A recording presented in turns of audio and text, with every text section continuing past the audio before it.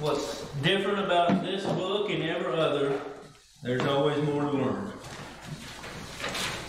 If you have your Bibles with you, we'd ask you to turn to Hebrews chapter 11, and we're going to begin reading in verse 32. Hebrews chapter 11, verse 32, and while you're turning that way, I'll remind you that we are having the fellowship in the month of November, the 11th of November, that second Friday, and we will think about some hymns for us to sing, for us to put before, because it's our fellowship, so we have to come up with a couple too. All right, Hebrews chapter 11, beginning in verse 32. The Bible says, "And what shall I say more?" "And what shall I more say?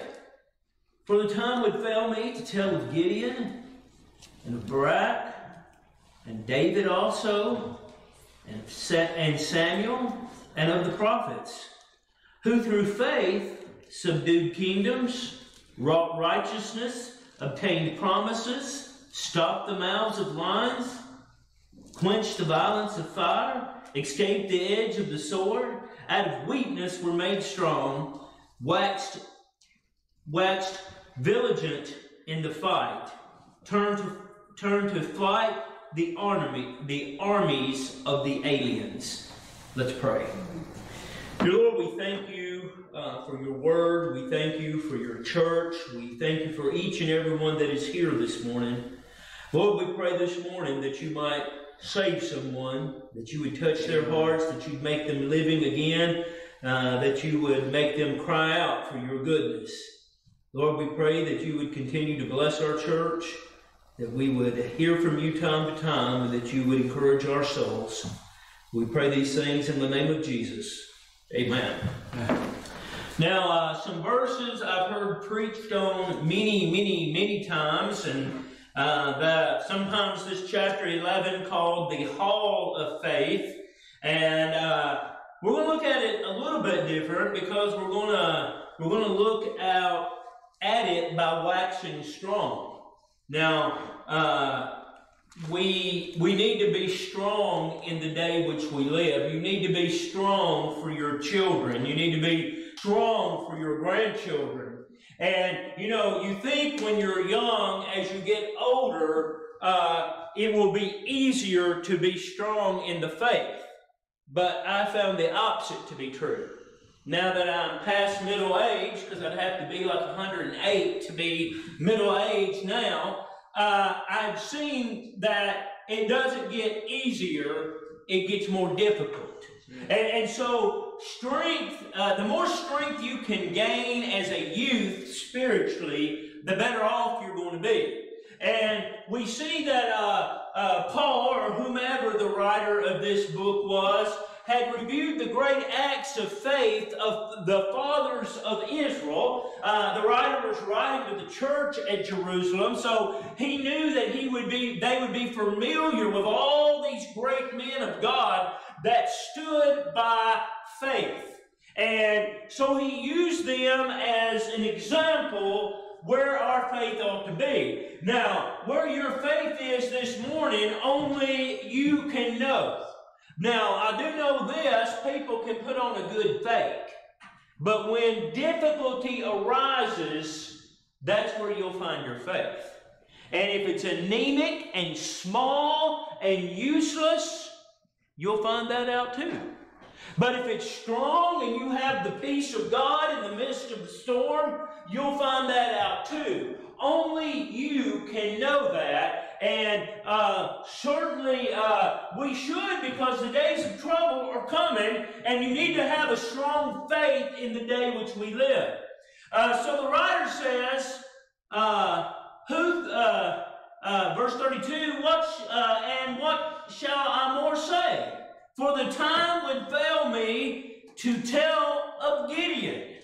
Now, many of these men, and we're going to look at one that wasn't familiar to me, but many of these should be great men of faith that you know about if you study your Bible. If you remember, Gedeon had a lot of difficulty with faith in the beginning. He was the one that said, Lord, if you want me to do it, make the fleece wet and everything around it dry. And then that wasn't good enough, and he said, Lord, if you're really in this, make the fleece dry and everything around it wet. And God did that. And so he began to trust God.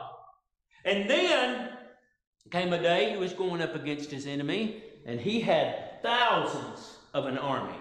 Thousands. And the Lord God said, I want you to reduce your army. And he reduced it. And he said, I want you to reduce it again. And he reduced it again. And he said, one more time, when they come to the brook, I only want you to keep the ones that lap like dogs. Now, I drink out of a creek all my life, and I don't know about y'all, but I scoop it up. I've never lapped like a dog, have you? And but he says, you get the ones that lap like dogs. And you know what? They were in the minority, and he was down to 300. Yeah. And then the Lord God said, go. You take care of the enemy now. Now, that took a great faith, but it built over a period of time. You don't have faith to face the battle when you begin. Now, a lot of people think they do, but they don't. And so we see that he reminds them of Gedeon. He says, you know that one. And of Barak and of Samson. Now, you think about Samson. Samson, if you look at his life, he wasn't much of a servant of God. But he had one command, and he followed it most of the time. And the one command was this: don't ever get your hair cut. Yeah. Now, remember, that's the Old Testament. And he was faithful to that. And he had unbelievable strength of being faithful over that one thing. But you know, the world hounded him. Delilah hounded him. And what's the secret? Why are you so strong? Why are you? And he finally gave in to her. And as the Bible puts it, told her all. And you know what? He was that. And then his hair began to grow again. See, God is faithful. We are not. You know, I would to God that I was more faithful than I was. God is faithful. We are not. But we need to, you know where your faith needs to be? It needs to be in the Lord. Mm-hmm. Everything you have, put your faith in the Lord. And so we find these men that he's naming. Some were amazing, some were mediocre. All had faith in the Lord God. Jephthae, David also, and Samuel of the prophets. Now David, time and time again, even when his son Absalom came up in rebellion against him, and he escaped and flew from him, even then his faith was in the Lord. Now I've had a lot of school of hard knocks, but thankfully my children have never come up against me. I think that would be about as hard as it could get. I really do. And even in that, David had faith. And you wonder, why did David have to go through all that? Well, the Lord God was preparing him for a purpose. And the purpose was to lead Israel. The purpose was to be their king. His purpose was to unify the nation. And he accomplished that. His purpose was to move the capital to Jerusalem. He accomplished all those things by faith, but he had to go through the sifter first. What did the Lord Jesus say to Peter? He said, Satan hath desired to sift thee as wheat. See, Satan wants you. Think about Job. Have you considered my servant Job? Who said that? The devil didn't say it. The Lord God did. And you know what? It took a long time, but Job came out better on the other side. So these experiences we have in our life are very deliberate. They're not by accident. If we believe that God is really sovereign, and I certainly do, and I believe it more and more as the years fly by, then we cannot deny there are no accidents. There's nothing that happens per chance. And you know what? If you wrap your car around a tree, learn the example in it. Learn what God was saying. Slow down. I don't know. Learn what or maybe you walk away from it, you lose your car, but you're just fine. That's a miraculous gift of God. We need to see the such way. The next one he mentions is Samuel. And you know, Samuel, he did some wonderful things, saved as a young boy. Remember, he was, Eli was so out of the will of the Lord, not you, Eli, and that when God spoke to Samuel, he didn't know what was happening. Y'all remember that? And finally it says that it occurred to him, he perceived it, and he said, the next time you hear the voice, say, I'm here. Yeah. And he did. So this is many years later, nearing the end of Samuel's life. And what did Samuel do that was so amazing? He took a little shepherd boy, who probably at the time was about 14, and anointed him king of Israel while Saul was still living. That's pretty amazing. That's putting your life on the line, right? It was also saying, Saul, I don't recognize you as king anymore. And so we see that faith grew and grew and grew over time. And that is the nature of faith. We need to be filled with a faith that impacts our life. And you know, it never ceases to amaze me that God's people will trust the only thing of real value they have, their never dying soul, but won't trust Him for a biscuit. That never ceases to amaze me. And I say that within myself. Where is your faith? How big is it? Well, what is the possession of your faith? What do you do on a daily basis concerning your faith? Verse 33, who through faith subdued kingdoms, wrought righteousness, obtained promises, stopped the mouths of lions. Now, I want you to look specifically at stop the mouths of lions. Because we know one fella that really did that, and that was David. And he came after his lambs, and it says that he just broke. That's amazing. You know, a little kid, and he did it by faith. You know what? He kept those sheep all those years so God could build his faith. And if I remember the scriptures correctly, he also killed a bear the same way. That's an incredible amount of faith. Now, I don't know you, but as a 14-year-old boy, I'd been pretty scared if a bear or a lion came out of the woods, and you know, I probably would have ran. But those experiences had a purpose, and it was to build his faith. How strong is your faith this morning? How much confidence do you have in the person of the Almighty? How much belief do you have in that He doeth all things well? Yeah. Verse 34, quench the violence of fire, escape the edge of the sword, out of weakness were made strong, wax vigilant in the fight. Now, I want you to see, out of weakness was made strong. Waxed, vigilant. That last word means courageous. It means brave. It means willing to stand. Are you really willing to stand in the modern day?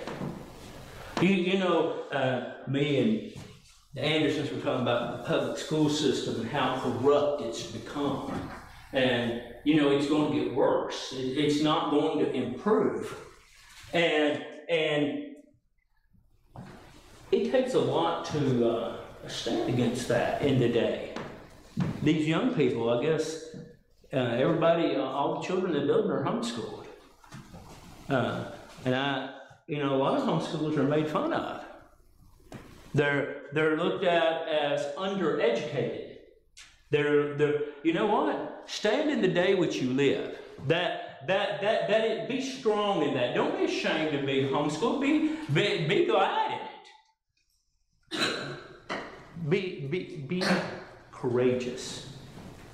That's what we need. And so we find that all these people are named that stood for the faith and that stood strong in the days which they lived. Although all the time periods were very different, they were strong in the faith. So how was it done? How was this accomplished? How will your faith continue to be strong in that day? Now, most of those men you ought to recognize: Barak, Samson, but you may know, but I did not know the little gentleman, Jephthae in the middle. I don't know who that gentleman is, or I didn't until I studied the Word of God. Why was his faith mentioned in the great hall of faith? What made him strong? What experiences did he go through that put him here? And what experiences will you go through that will test your faith even today? We need to be prepared. You know, it's very important before you respond to anything is to pray.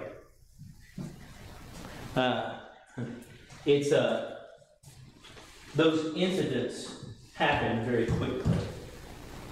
Remember very clearly, and I always remember this, when Brother Jarrett called me and he said Aaron's cut his hand off. And I had this, I repeated it back to him. I just couldn't believe it. And, but it was real. And the only thing I could think of is say, well, we're on our way. You know, those things happen very quickly. But you know, despite all that, and you know, Aaron will be in that situation the entirety of his days. I saw Jarrett's faith grow. I did. And I hate that. I mean, every time, you know, but you know what? I fully believe Aaron's faith will grow too. He will come through life stronger, probably, than we did. Because he's learned to adapt. He's learned to continue. See, nothing happens per chance. So what set him apart? Why did this individual, Jephthae, why was he mentioned here? Well, I'll show you. If you go back with me to the book of Judges chapter 11. Judges chapter 11, and we'll see what his life consisted of and exactly what it was, what was accomplished that he should end up with the rest. Judges chapter 11. Judges chapter 11, and we're going to begin reading in the very first verse.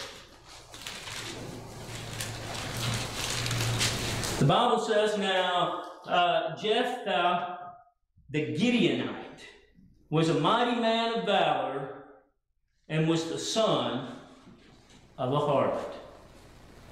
Now, I think it's very, very interesting that he starts out with what most people would consider a step behind everybody else. Less than perfect. Not where he needed to be. White trash. Isn't it amazing what God uses to his glory and honor? Do you know what the writer of Amazing Grace was? A slave trader. Isn't it amazing what God can do? Isn't it unreal what he does to accomplish his own glory? So this man has a number of comments about him, but the one that really stood out to me was that he was a son of a harlot. Now notice what it says. Now Jephthae the Gedeonite was a mighty man of valor. Now that means someone who is brave. That means someone who's courageous. That means someone who has the strength to step out. That was his nature. That's who he was. But what stuck out about him? The son of a harlot. You know what the world is going to try to do to you. Any mistakes that you've previously made, that's what they're going to put in your face. That is their nature. That's who they are. That's what they'll do. Now, it never ceases to amaze me that people criticize that, because what did that child have to do with it? Nothing. Right? But they were criticized. They were put down. Now, the thing about being a child of this nature, daddy's never mentioned. You remember when the harlot was brought before the Lord Jesus and said this woman was caught in adultery even in the very act. Well, where's he at? Right? Mm-hmm. You never hear that part of the story. And so we find then that it's a very similar thing here, but he was criticized because of his lineage and because of where he came from. Verse 2, and Gideon's wife bare him sons, and his wife's sons grew up, and they thrust out Jephthae, and said unto him, thou shalt not inherit in our father's house, for thou art the son of a strange woman. Now, two things I want you to notice here. He is losing his position. And sometimes we go through life like that, and we lose what we perceive as a position, as an area where we can esteem ourselves or to excel in, and you lose that, and that's what he was going through. You know what that is for many people? It's quitting time. That's when they stop. That ought not to be. But many people, that's exactly what happens, is that they, forget about it. I'm done. I'm not going to be involved in that anymore. And we see that that's not this man's attitude. Verse 3. Then Jephthae fled from his brethren and dwelt in the land of Tob. And there were gathered vain men to Jephthae, and went out with him. And it came to pass in the process of time that the children of Ammon made war against Israel. Now, I want you to see these individuals that followed this man. Have you ever noticed in all the lives of David, all the issues that happened in David's life, that there were always a few that went with him? There were always a few supporters. You know what a wonderful thing it is just to have a handful of supporters. And David did. There was one time that he said, I encouraged myself in the Lord. And the reason why is that the rest of them had turned against him. But isn't it a wonderful thing if it just be 3 or 4 people all down through your life that is encouragement to you in the Lord? And so, despite what his brothers did to him, he wasn't alone. Don't ever let the devil convince you that you're alone. You are not alone. The person of the Lord Jesus Christ, the person of the Holy Ghost, is always with his redeemed. Even if you're down to yourself, you at least have one more. Remember that. We always do. And so I want you to see in the midst of this, and he's out there with no support, no help, or this handful of people that came with him, and war comes back on the scene. Now notice what his brethren do. And it was so when, verse 5, and it was so when the children of Ammon made war against Israel, the elders of Gilead went to fetch Jephthae out of the land of Tob. Now, I want you to see the self-righteousness of those people. They only wanted him there when they needed him. And you know what?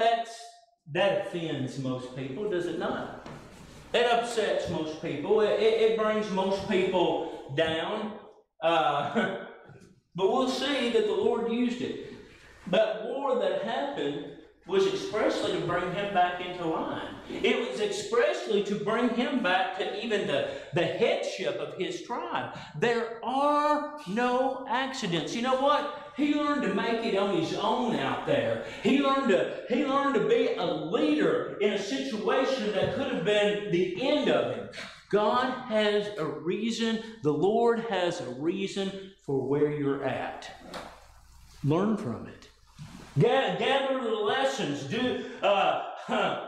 Find your true friends. And that's exactly what he does. So they go out and invite him to come home. And they said, verse 6, and they said unto Jephthae, come and be our captain, that we may fight with the children of Ammon. And Jephthae said unto the elders of Gilead, did not ye hate me and expel me out of my father's house?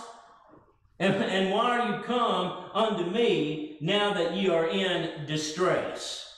Now that would be the attitude of most people, and we'll see that Jephthae does the right thing, but he says, now you want me? Did you not throw me out? Did you say that you didn't need me? And you know what? I believe if it had stopped here, he would have never made it into the hall of faith. This was a testing of his faith, and now the very hardest test wasn't being thrown out. The very hardest test wasn't going hungry. The very hardest test wasn't being isolated. The very hardest test, are you going to do the right thing?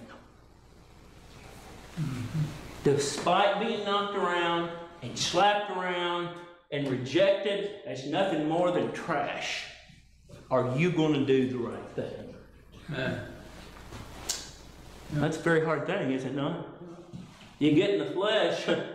If I was, Jephthae, I would say, take care of it yourself. Right? But that's not what he did. That's not what he did. He believed more in truth than the rejection that he received. Listen, church, you are going to be rejected down through the years. You just depend on that. What we preach, what we teach is not enticing to the flesh. And so you go to that weird church. We've seen y'all before. Right? Y'all ain't even in the association. Right? That's okay, right? Be ready. Have your faith ready. And so we see that he has a decision to make, whether he will he live in his offenses or will he serve God. And I think every day that we get up out of the bed and get ready for another day, we can take that. Are we going to live in our offenses? Are we going to live in our misery? Are we going to have the humdrums for another day? Or are we going to serve God in the humdrums? You know what? My wife hates rain, and I just noticed it was raining again. And you know what? She's got all her visits tomorrow. Going to see a bunch of Amish people. Amish houses are a mess in the rain. And, she's got all that to do tomorrow. But you know what? Rejoice in it. Yeah. Bible says that he reigneth from the just and the unjust. So where does rain come from? But it'd be real easy to stay at home, right? Be real easy. Listen, it's gonna be dark next week after the time falls back. And it'd already be dark about 2 hours before church time even comes. It'd be real easy to stay at home, would it not? But is that a display of your faith? I would say that it is. When I was a young preacher, if people didn't come to church, it would stress me out. You know why people come to church? It's a measure of their faith. And faith is not that something I can impute. That comes from the Almighty. So why should I be upset about it? Why should I lose sleep? And so we find then that we have a decision, and Japheth had a decision. He had to decide what he would do. Verse 8. And the elders of Gilead said unto Jephthae, Therefore we turn again to thee now, that thou mayest go with us and fight against the children of Ammon, and be our head over all the inhabitants of Gilead. And Jephthae said unto the elders of Gilead, If you bring me home again to fight against the children of Ammon, and the Lord deliver them before me, shall I be your head? In other words, am I going to stay in this leadership position? Do you just need me down because you're down and out? Or do you need a leader? Do you need someone to really lead your nation? You know, it's very important that we ask ourselves of our own motives, don't we? What Jephthae was doing to me was not bad. In other words, are you going to throw me out when this is over with? I'm going to be back out here in the woods again? If we win, what are you going to do? What's the situation going to be? And we see that sometimes when we're building our faith, there's nothing wrong with questioning people's intent. I have found that to be very true. And so he says, what are you going to do? Verse 9, and Jephthae said unto the elders of Gilead, If you bring me home again to fight against the children of Ammon, and the Lord deliver them before me, shall I be your head? And the elders of Gilead said unto Jephthae, The Lord be witness between us, if we do not according to thy words. Now, he has an unusual opportunity. Now, at this point in his life, it would have been very easy to get in the flesh. You know, if you have some success in your ministry, and that's about the only thing I can relate this to, it's easy to get prideful. It's easy to say, look at me. It's easy to say, woohoo.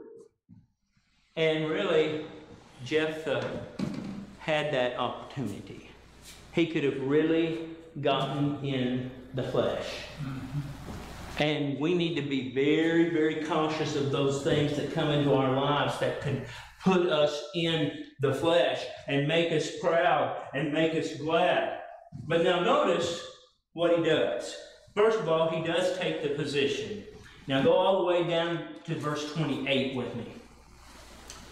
Judges 11 and verse 28. Howbeit the king of the children of Ammon hearkened not unto the words of Jephthae which he sent him. Now, what the words was and what Jephthae suggested, you surrender to us now before the battle starts. That was his suggestion.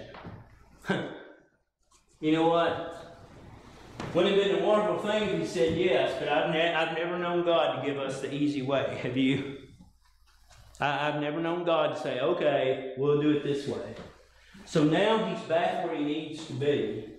And his faith is grown by this event that put him back where he ought to be. And his faith is immediately tested again. That old king said, you got to be kidding me. No, we're not giving you nothing. So now it comes a time in his life, what will he do? What will be the next step? And so in verse 29, the Bible says, Then the Spirit of the Lord came on to Jephthae. Now, I want you to see always the eternal Holy Ghost, the Holy Spirit, far before the church was even in existence. It says, Then the Spirit, the Holy Ghost, of the Lord came upon Jephthae, and he passed over Gilead and Manasseh, and passed over Mizpah of Gilead, and from Mizpah of Gilead passed unto the children of Ammon. So I want you to see that he moved forward. The Spirit came on him and he moved forward. So you never want to go in retreat. You ever notice in the uniform for a Christian as it's given, I think it's in Ephesians, the breastplate of righteousness, the sword of the Spirit. There's no back piece to that uniform. That means retreat is not an option. Retreat is not something you do. So in the midst of all that's about to happen, he moves forward on the merit of the Lord. Verse 30, and Jephthah vowed a vow unto the Lord and said, if thou shalt without fail deliver the children of Ammon into mine hands, then it shall be that whatsoever cometh forth of the doors of my house to meet me, when I return in peace from the children of Ammon, shall surely be the Lord's. I will offer it up for a burnt offering. Now I want you to see that he makes this commitment to the Almighty and says, I will give you everything, the first thing that comes out of my house, if you will give me these people. And the Lord did. The Lord gave him a great and wonderful, wonderful victory. And we find that he ends here in the hall of faith. How faithful are you? Now there is a little stringent to that text. You read it on this week. You know, the first one that came out of his house was his only child, a daughter. She came out with her tambourines and was rejoicing with her father. And he had to be, and she, the only child, is what he had to give. You know what? Give your children to the Lord. And you know what it meant in this sense? He didn't kill her. But she would never marry. Just like Samuel, she would forever be the Lord's. Just, what's a better place for him? What's something any better you could do than give your children to the Lord? And Jephthae was faithful. He was faithful to that commitment. And he ends up in the hall of faith. How deep is your faith? Well, exercise it.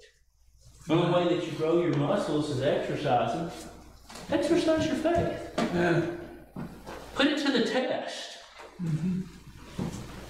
See, a lot of times we miss our situation by solving it ourselves. Do we not?